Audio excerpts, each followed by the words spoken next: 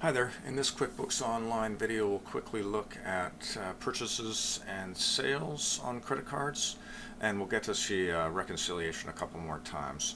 So we'll get to see what a reconciliation is actually like when we have a 30-day trial as opposed to the test drive. So I'm going to quickly create a new account to be used to handle my credit card sales. So that's just a regular bank account. So that'll be a bank that handles your sales for you. And you'll get a statement from them which you'll reconcile. So I'm going to just quickly go to my chart of accounts, create a new account, and it's just a plain old bank account, generally checking or savings.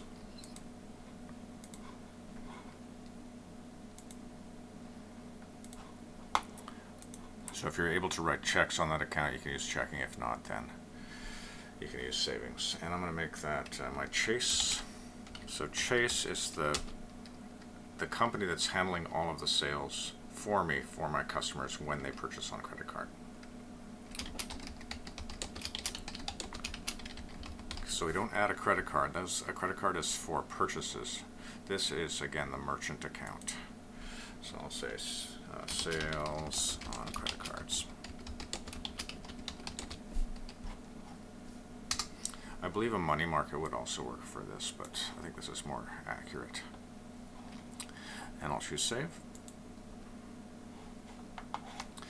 And now I'm going to handle a couple of sales. So we handle that with receipts. Again, remember that receipts are payment at the time of sale.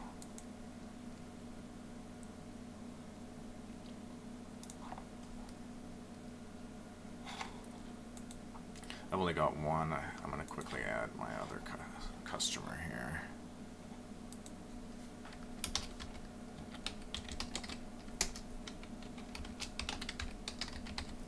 Oops.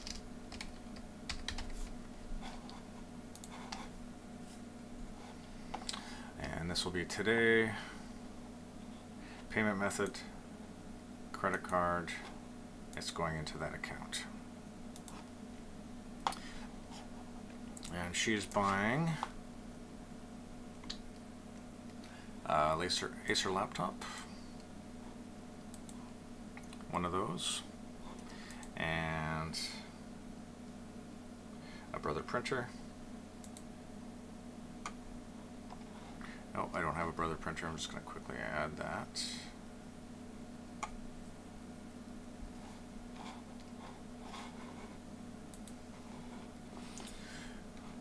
And one repair service. So you notice finally, we didn't see this with the test drive, but we're actually getting tax calculated based on our location, which is what I always leave it at. So we should have $872.79 for those three items. So I'm going to quickly save and new and do one more.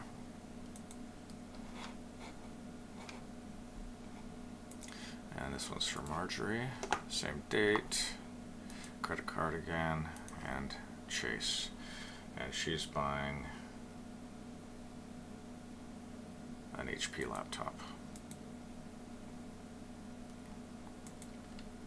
Should be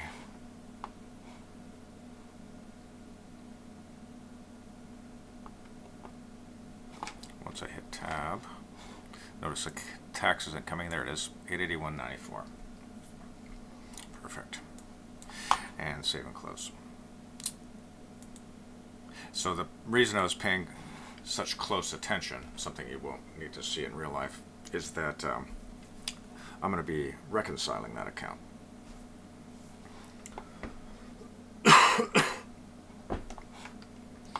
So we do the same thing, accounting, reconcile.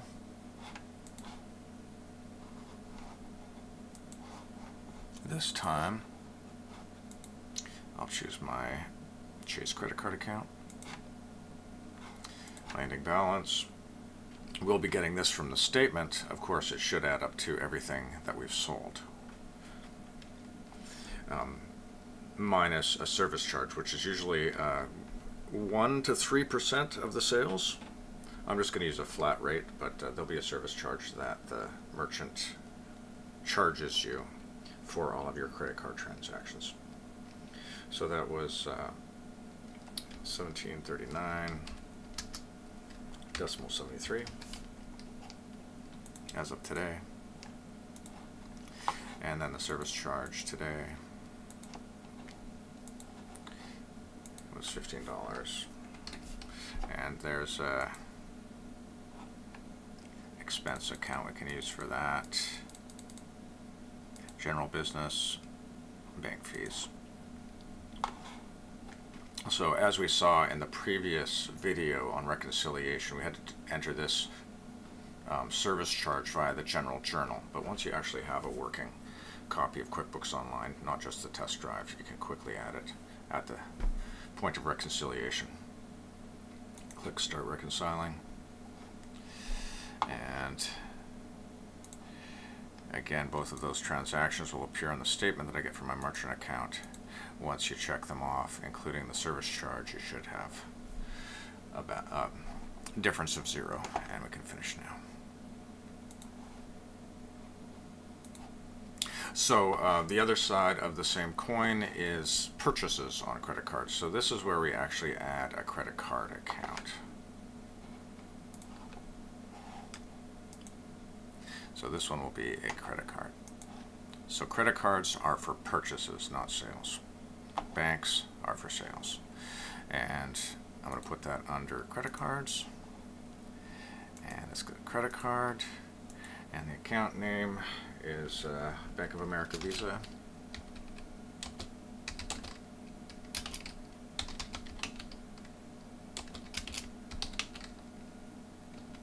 And I'm going to say Bank of America Visa.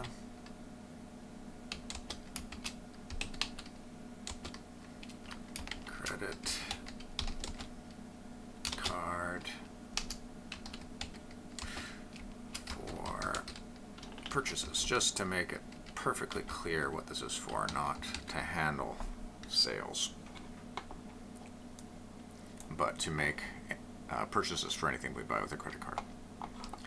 And I'll go ahead and choose Save.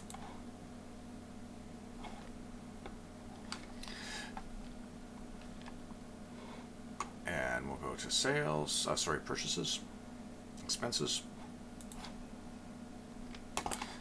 and new transaction. And in this situation, we're going to use an expense.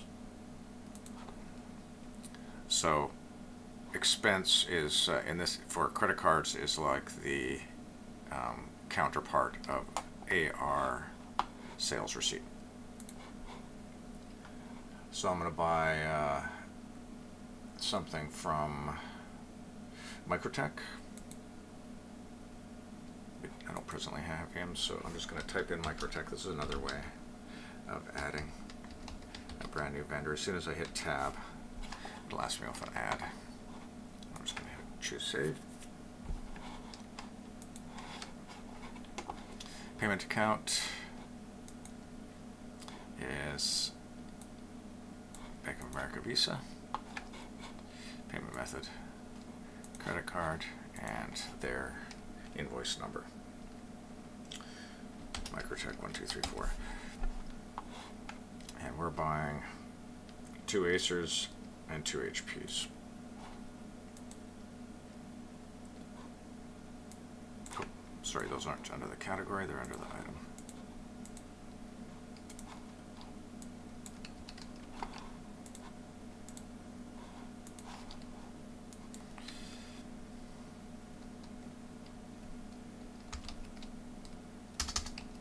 There we go. Should be 1159.80. Looks good. And I'll choose Save and New. And then we're going to buy some gas for our car. So this is Imperial Oil.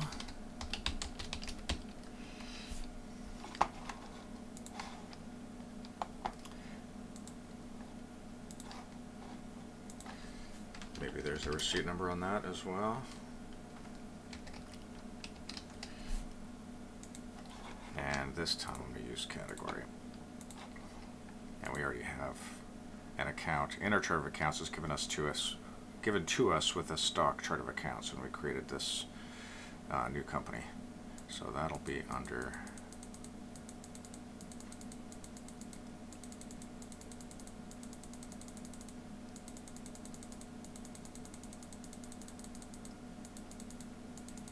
it's all categories for us, thank goodness. There we go. Gas and fuel. Amount for that is $89.65.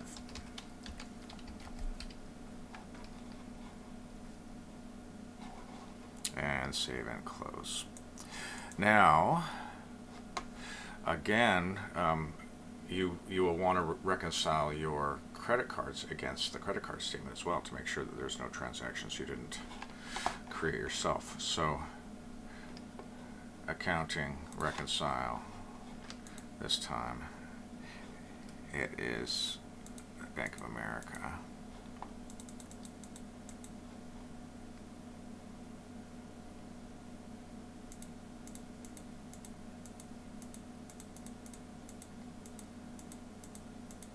There it is, Bank of America Visa credit card.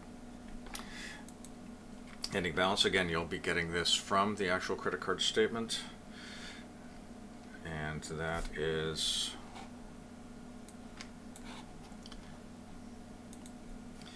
$1,249.45 as of today, generally the end of the month. And then if you're the person who carries a type of person who carries a balance on your credit card, you'll have some interest, so you would add that. Also, maybe you have an annual fee that you have to pay, you would add that here as well. I don't have any of those. I just purchased these items and I'm paying the credit card right away, so I'm going to choose Start Reconciling. And I'll just check those off and we should be at 0. Finish now. At this point, it gives us it prompts us to pay the bill if we like. I'm just going to go to that a different way. I'll arrive at the same place, but I'll show you how to do it a different way. Choose Done. So under expenses, new transaction, we have pay down credit card. So that's how you pay off your actual credit card. Somebody was asking if it's like a transfer. It's exactly like a transfer. You could actually handle the same, this in the same way using a transfer.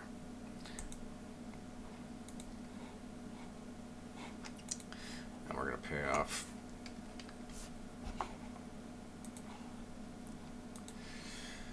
$1,249.45 today, and I'm going to take that out of my First Sound account and save and close. So that's basically it. Creating a brand new bank account to handle your sales, handling credit card sales, reconciling that account, creating a brand new account, a credit card account for purchases, handling credit card purchases and reconciling that account, and then paying off that credit card. Thanks so much for watching.